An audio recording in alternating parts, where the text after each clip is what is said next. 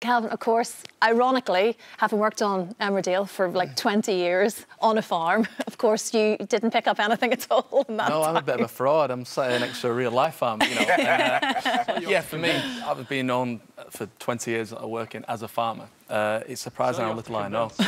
And so it was a little bit of an expose on me, really. But it was so interesting. I've always been a huge fan of non-scripted documentaries as a viewer, really. So, you know, it's something I certainly wanted to be involved in. I wanted to be involved in a documentary-based programme. So this was a great opportunity and something, you know, similar to JB. I love the outdoors. As families, we always go camping. So anything with a rural element was just really exciting for me to learn about. And not only that, but I get to witness, you know, lambing as well. Yeah. So it's been amazing. What was sort of the day-to-day breakdown? I mean, you were actually properly hands-on, weren't you, throughout the whole week? Yeah, we was thrown in at the deep end.